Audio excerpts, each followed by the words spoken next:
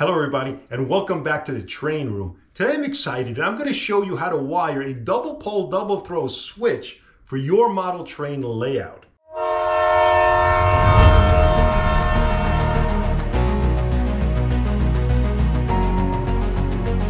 Basically, I have one right here, and you can find this in almost any electronics store or online. They're pretty much readily available, and they work great.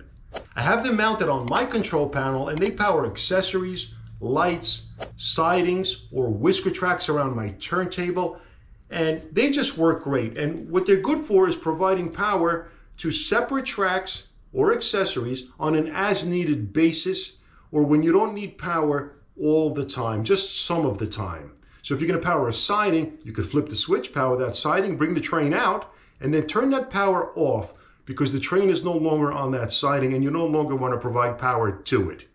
And then when the train returns, you simply flip the switch, provide power to your siding or to your accessory, and you can turn it back off again after the train comes in or whatever it is that you're powering. So they just work great.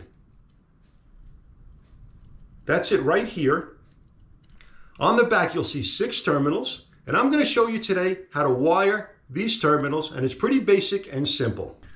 Okay guys, here's the back of your switch. Here are the 6 terminals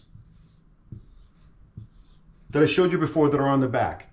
Your power coming in from the transformer goes to the center posts. It doesn't matter which side, this side or that side. So you can have, for example, your common coming to this side and your hot coming here, or vice versa. It doesn't matter. But let's just say that this is your common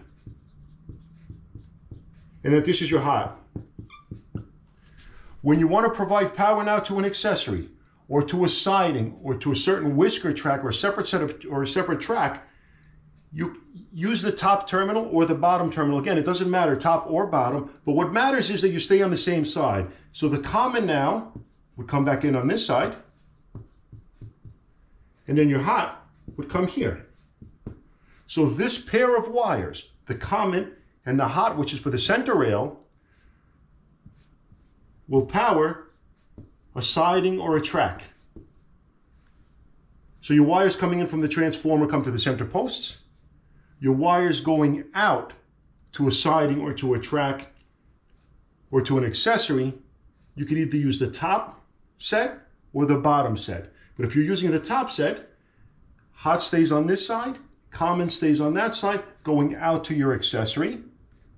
And if you're going to accessory a second accessory or a second track or siding, again, common would be here,